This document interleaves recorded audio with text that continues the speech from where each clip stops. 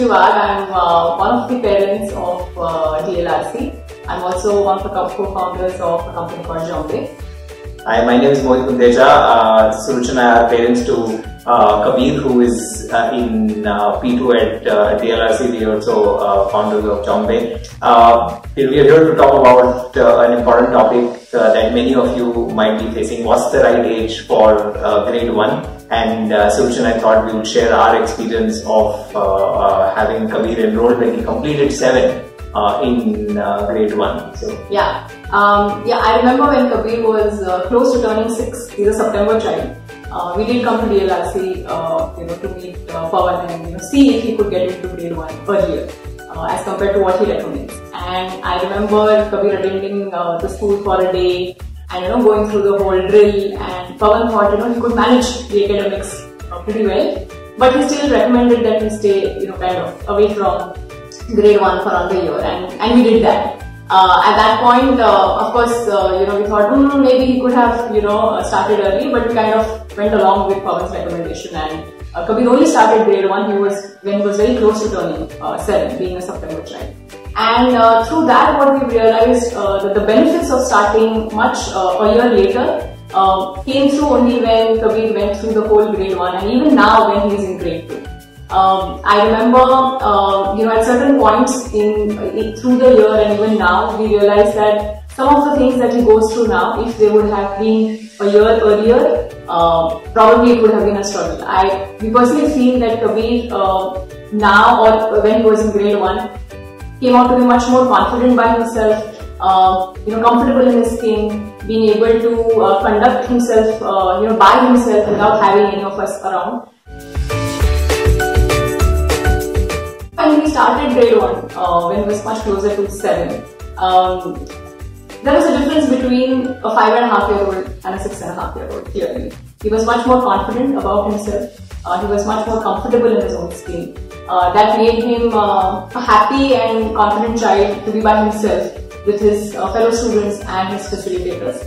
The second thing that we noticed was he could much better understand what he was feeling, what he was thinking. That kind of had an impact on how clearly or better he could communicate with his friends at school or even the facilitators, giving him the advantage to be able to break a lot of facades. When you start off in a bigger environment, in a newer setup.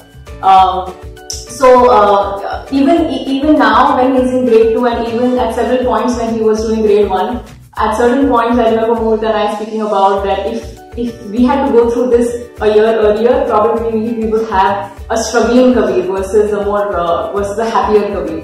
So, what would you like to add? Yeah, so confidence, as Suruchi said, confidence, clarity, communication, comfort, care. Those 6 to 9 months make a lot of difference in the maturity of a child. And from my personal experience, I was the youngest child in my class, and always there was a catching up. While I did reasonably well, and then I eventually made it, but it was a bit of a struggle. In hindsight, if I were to redo this, I would have preferred being not the youngest in the class, perhaps one of the older kids, because those 6-9 months make a lot of difference then. And if you look from a long-term standpoint, the life that we have, these few months are not going to make that much of a difference. But if you have a confident, more comfortable in the skin child, it would go a long way in the child's benefit versus trying to save those few months now. So that's what we would strongly recommend. Give your child some bit of time, trust them to be closer to 7 versus closer to 5 or closer to 6 is what our recommendation would be. Yeah, I would anyway trade off a year of a lifetime versus a happier first grade. We all need happier first graders. Yeah, and many of us may not remember, but there is a fair bit of involvement required if your child is really young at first grade. Oh yeah. So you rather have a more independent, self-sufficient kid. Of course, you still need some bit of involvement, but you really don't want to have those frustrations trying to. You and your child both coping up. Yeah, we've seen Kabir through the first entire grade. It's been online, and there is minimal involvement. There's hardly that we know, that's what's happening until he comes up and really tells us. He's absolutely fine, with the technology, with starting off school, with taking notes, with taking homework, kind of, working through the activities. Sometimes we aren't even aware when his assessments are, when are his homeworks due. He's absolutely comfortable taking care of each of those activities. A new subject, Hindi got introduced, and he did well. He did good for a new subject without getting too pressurized about, how he was going to perform. Given the fact that he is a competitive child, so yet being competitive, yet being happy is something that we've enjoyed having our son go through. And that's what makes childhood beautiful. Some of us remember having really tough and scary first few years at school for whatsoever reasons. Maybe the over discipline that was there added to a conflict. But I'm really happy that we started off a year later. Our second child will also start off a year later, and I would highly recommend that to every parent. In fact, it's at the right time. Yeah, in fact, I don't think it is later, I think it's the right time. I was going to do 10th standard at age of 17 and 12th standard at the age of 19. So, what do you think about that?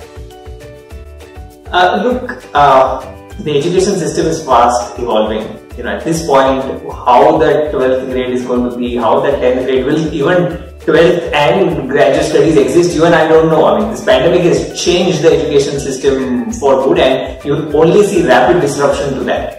Instead of worrying about what age they would be when they complete 10th and 12th, you should worry about how well did they do those 10 years, and how well did they do those 12 years, and what did they learn, and are they ready to take on the challenges that graduate and postgraduate studies will have for them. Those few months here or there right now feel a lot, but imagine a confident, successful child versus an underconfident, coping up child at 10th or 12th grade. What would you want more? And I'm sure we all want our children to be confident, composed, and successful.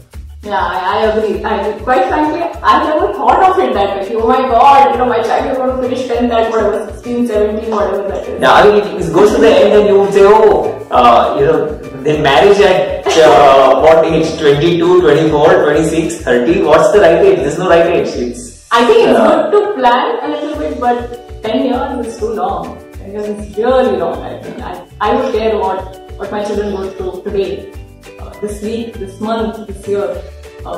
That's all probably. Who knows? Next year there will be, I don't know, hopefully not another pandemic, but I would just focus on that. I really did not think that, what age Kabir would be when he finishes term. So, I don't think that's a question to get involved with. How is this online journey been like? See, it's honestly, DLRC he has adopted digital. Like I remember Pawan, first early pandemic, I was meeting the co-founders, including Pawan, and he said, "Hey, how are you guys coping up?" He said, "Look, this is the future of learning. We need to embrace it. Right? The future is here. If we can't teach our kids to learn online, eventually they are going to learn through these mediums." But I think these guys are anyway quite comfortable with technology.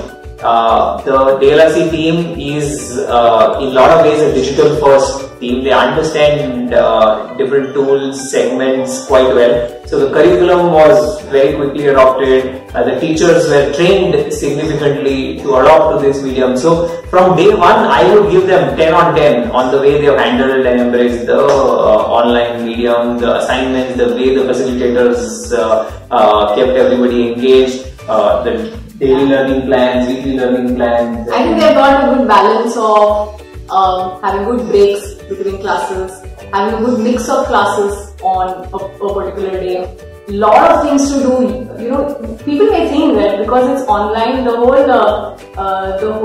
value proposition of DLRC primary was to work with hands. I don't see that going on. I really don't. We did not see that going on. There is a lot that Kabir did, and our cupboards are full with so many things that he's worked with his hands.